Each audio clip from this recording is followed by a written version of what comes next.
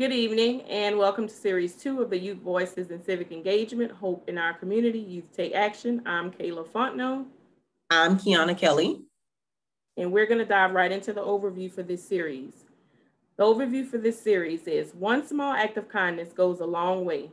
Adults and youth will have a candid discussion about kindness and generosity and how these character traits impact their daily decisions. Through this process, we hope to learn more about ourselves and the importance of giving back to our communities. The four constructs of civic engagement are civic action, civic commitment or duty, civic skills, and social cohesion. Civic action are participation in activities such as volunteering or service learning to help better the community. Civic commitment or duty are the willingness to make positive contributions to society. Civic skills are the ability to be involved in civil society, politics, and democracy. Social cohesion are a sense of reciprocity, trust, and bonding to others. All right, the five principles of citizenship are character, knowledge of government, community service learning, public policy, and issues. Now we'll hear from my partner from St. Landry Parish, Ms. Gina Valiant Redor, on the adult perspective of civic engagement. Hello, I'm Kayla Fontenot, Youth Development Agent at the Southern University Ag Center, and I'm here today conducting a short.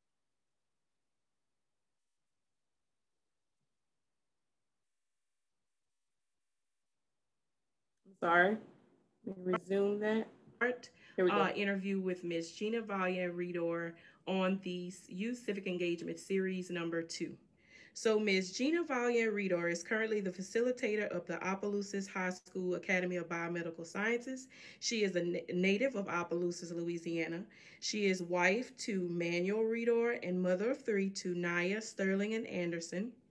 Her educational background includes a master's degree in molecular and cellular physiology, a master's degree in developmental education, a bachelor's degree in physician assistant programming, and a bachelor's degree in microbiology. Her affiliations are currently with the Louisiana Association of Educators. She partners with the Sustainable Ag of Rural Development Institute, a satellite campus of the Southern University Ag Center. She also helps facilitate religious education classes at Holy Family Catholic Church in Lawtell, Louisiana. So, Ms. Redor, we'll move on to the questions for this segment. And the first question is, what is your view on civic engagement? Well, civic engagement or civic participation to me is any individual activity or group activity that addresses public concerns. And it could be anything from volunteering to voting to even a community garden. Okay. Question number 2. What age did you get involved in civic engagement? Oh gosh, that's probably the hardest question. One I had to go back and look exactly what is community engagement because come to find out I've been doing it almost all my life, just not giving it that title. And so probably the youngest age I could fully recall where it was my decision to do something was fifth grade, about fifth grade. And I started doing a summer school at my house. People were referring to my parents, who were both educators, asking, "Can your daughters tutor my children?" And we had an outdoor kitchen, and I literally had people come in, and I tutored them. We had summer school, and they would bring their bag lunch, and that was me trying to get them up to age, so they can move on. So education is one of those factors for community engagement. And so I was focused on education at that point. And after that, I just started engaging in church, because part of your community engagement is not just politics. It could be non-political. It could be different sectors. It could be religious sectors. As long as you're looking for a common goal in fostering positivity in a community, and that's the common goal for community engagement. Okay. All right, last question. In your opinion, why should youth get involved in their community and what are some benefits of it? Oh gosh, it's been found that involvement, volunteering in your community, it really helps to bridge the gap between society and their individual connectiveness. And so it's been studied science-based. With my background being in the sciences, everything is evidence-based. And it's been evidence-based that people or organizations that engage in community, in civic and participation, they're able to respond and recover when there's an emergency crisis. They have that connectiveness with other organizations so they don't feel that they're disconnect. Some of the benefits for community engagement is it eliminates depression because of the fact that you are finding yourself bonded with a group with a common goal. Okay. It eliminates the isolation. It actually is part of health. I don't know if you've ever heard of Healthy People 2020. It's a government initiative that focuses on 5 domains: economic stability, education, health and health care, neighborhood, and built environment, and social and community context. And they found that volunteering is the #1 ingredient to bridge that gap of disparity between social and community context. And so with that, it helps a person physically because they're now self-aware of where they belong and where they fit in and how they can improve themselves in the community. #2, health-wise, it eliminates depression. #3, educationally, they're now connected, they're now invested in their community, and they're aware or more informed of the decisions they are making.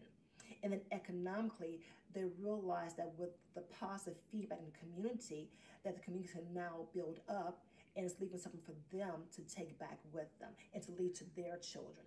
Even though that's a long reach, children right there could see the benefits of their work. Okay. And that gives them self-worth. Okay. All right. Well, that concludes our interview for today. Ms. Ridor, we'd like to thank you for giving us your time, and we look forward to working with you again in the future. Thank you. Thank you.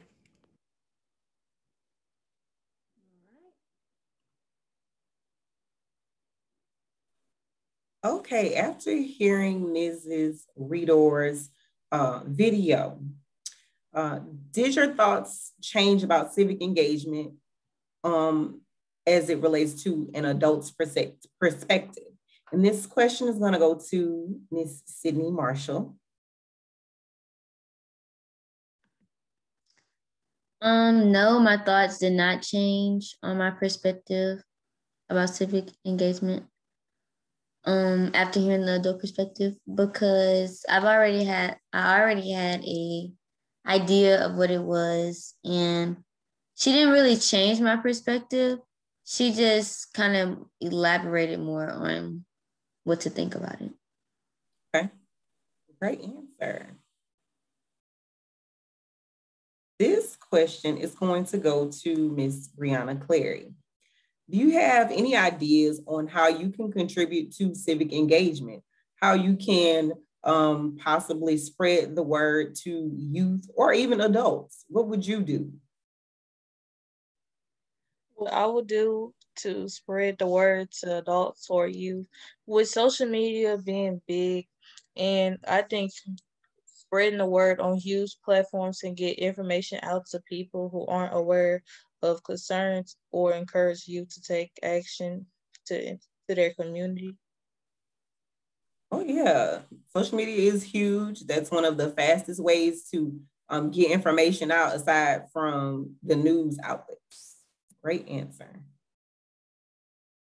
So we're gonna do just a quick little fact finder game. So let's get into it. All of the questions have 4 multiple choice answers, and we have 4 questions. So, first one, which of the following best defines civic engagement?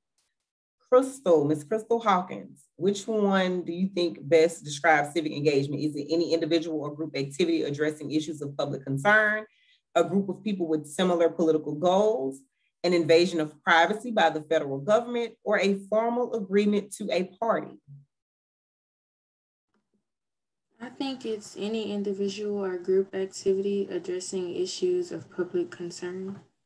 Let's see which one is the correct answer.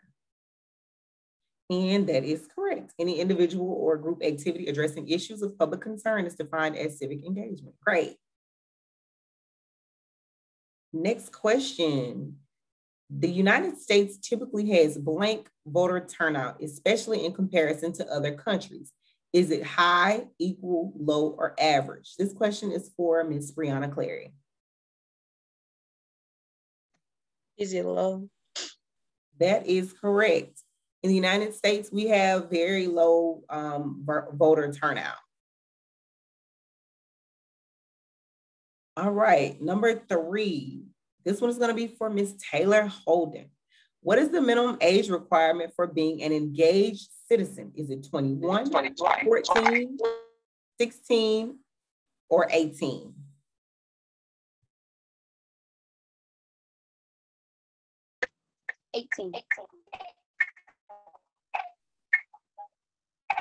That is correct. And the last one is going to be from Ms. Sydney Marshall. What is the first step toward actively participating in the election process? Is it registering to vote, running for office, voting in a primary election, or voting in a midterm election? Registering to vote. See, you got it right. And that is correct.